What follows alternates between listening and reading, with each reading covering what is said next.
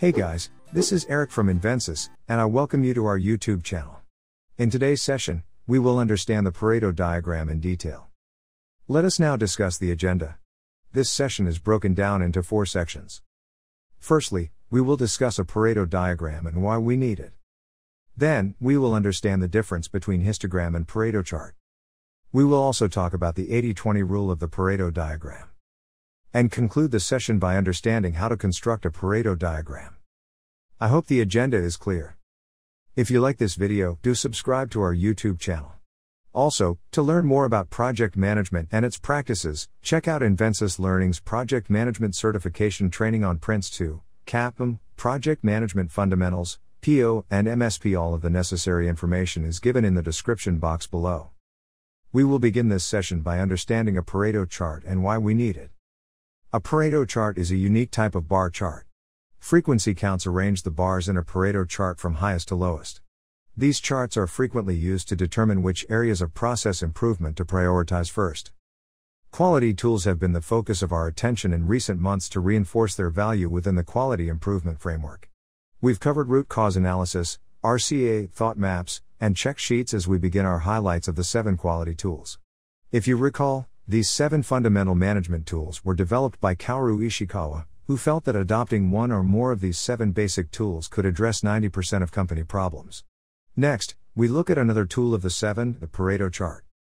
As previously stated, Pareto charts provide the ordered frequency counts of values for the various levels of a category or nominal variable. The charts follow the 80-20 guideline.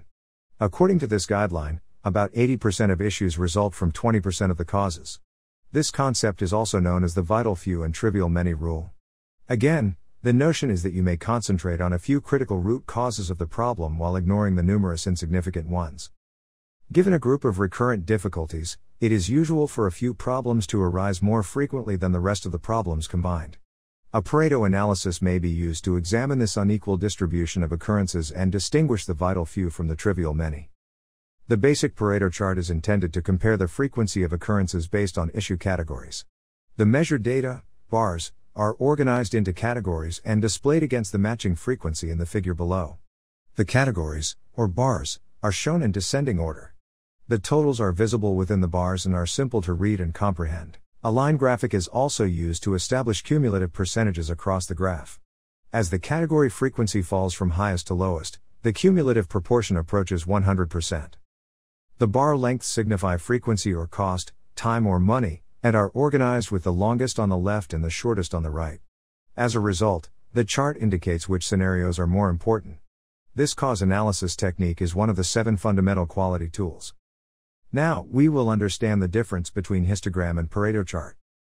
A variety of charts are used to evaluate and analyze quality results inside a project. For example, the histogram and Pareto charts are similar and sometimes mistaken charts. A histogram is a type of bar chart that depicts a variable distribution. Each property or feature is represented as a column in a histogram, and the frequency with which each attribute or characteristic occurs is shown as the height of the column.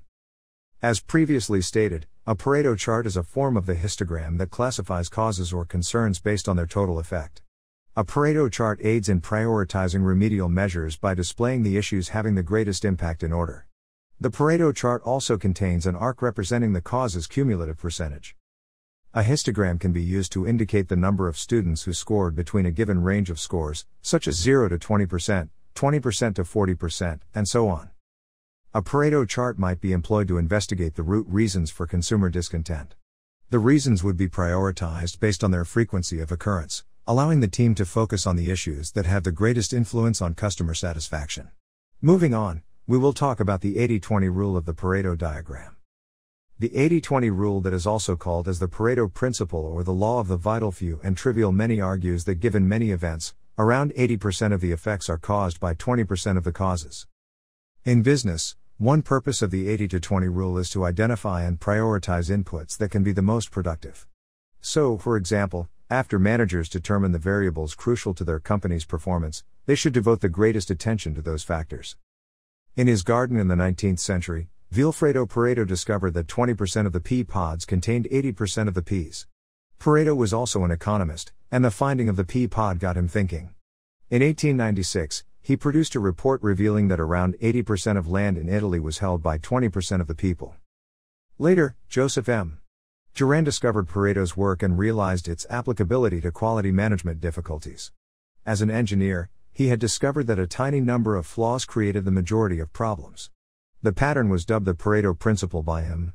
Since then, the phrase refers to any phenomena in which a tiny fraction of the components account for a high percentage of the effect.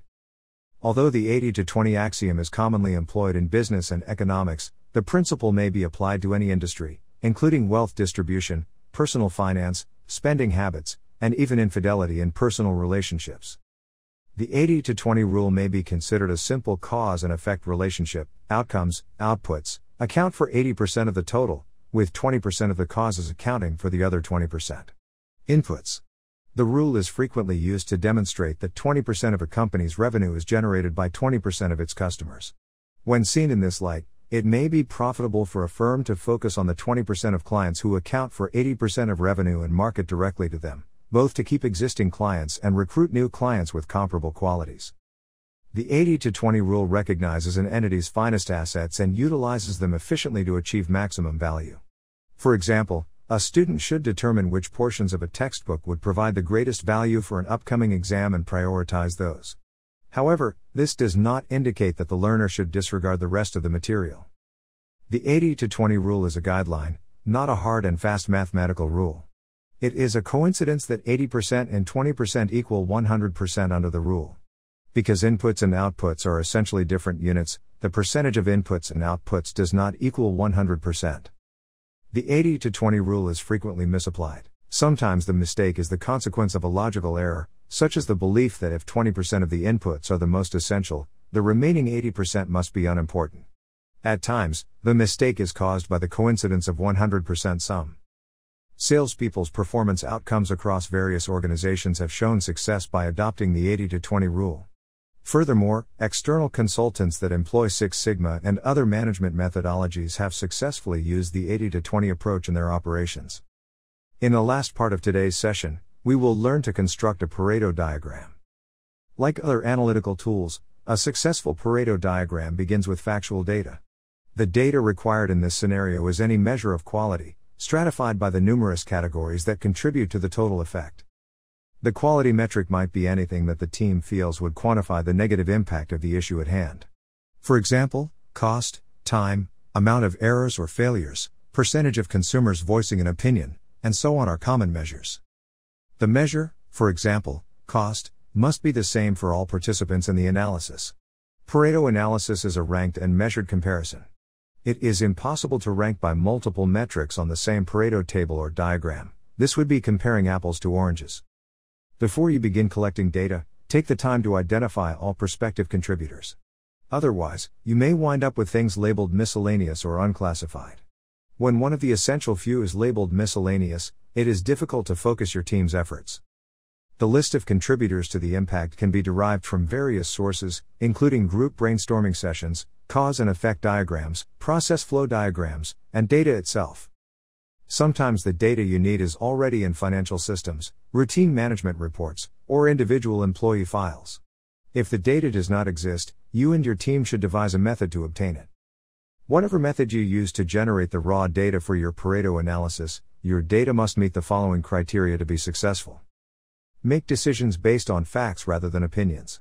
Use the same metric for all contributions and the same assumptions and computations. Keep in mind that Pareto analysis is a technique for comparing two things. It is also worth noting that consistency is more crucial than perfect precision in figures. It doesn't matter if the assumptions and cost estimates are, say, 10% conservative across the board, as long as they are consistent across all categories, the comparisons will still return the proper vital few. Make certain that your data accurately reflects the real conditions and scenarios in the process. Avoid making problematic assumptions or employing controversial procedures. Keep in mind that you're using Pareto analysis to help you make a decision. People will not support your team's decision if they do not believe the data. In the first step, you should add up the data on the effect of each contributor and add them together to get the total. In the second step, rearrange the contributors from largest to smallest. In the third step, calculate the cumulative percentage of the total.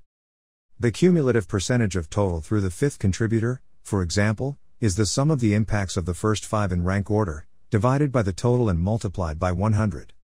The resultant table is referred to as the Pareto table. Then, in the fourth step, you draw and label the vertical axes on the left and right and the horizontal axis. Mark the axis from 0 to the total or slightly beyond. Fill in the blanks with a caption that describes the metric being used. As many divisions as there are contributions, divide the axis. Also, list the donors in order of importance, from largest to smallest, left to right. You can also give them a caption to describe them. If the names of the contributors are lengthy, designate the axes A, B, C, and so on, and offer a separate key. Label the axis from 0 to 100%. Line up the total on the left axis with 100%. Step 5, you must draw bars to show the extent of each contributor's influence. The height of the bars represents the size of its contribution as measured along the left axis. In the sixth step, you should create a line graph to show the cumulative percentage of the total. The points depicted correspond to the cumulative percentage measured on the right axis. Arrange the points such that they are above the right-hand edge of the bars. The first-rank contributor's cumulative percentage of total points should be equal to the height of the first bar. If not, you have committed a mistake. The seventh step, you should examine the diagram. On the cumulative percentage graph, look for a breakpoint. In the final step, you write the title of the chart. Label the essential few and useful many, and then display the vital few's cumulative percentage contributions. With this, we come to the end of today's session on Pareto diagrams. If this has spiked your interest and you want to know more about project management, I recommend you to opt for PMP certification training and clear the exam. At Invensis Learning, we provide various PMP certifications that will pave the way for your career in project management. We are accredited by respective governing bodies or courses in line with their guidelines for each of these certifications. Post-enrollment, you will get lifetime access to a personalized learning management system. LMS has all the class recordings, live class, webinar links along with assignments and case studies to practice. All classes are live instructor-led, delivered by trainers with rich domain experience. Thank you guys. See you in the next session.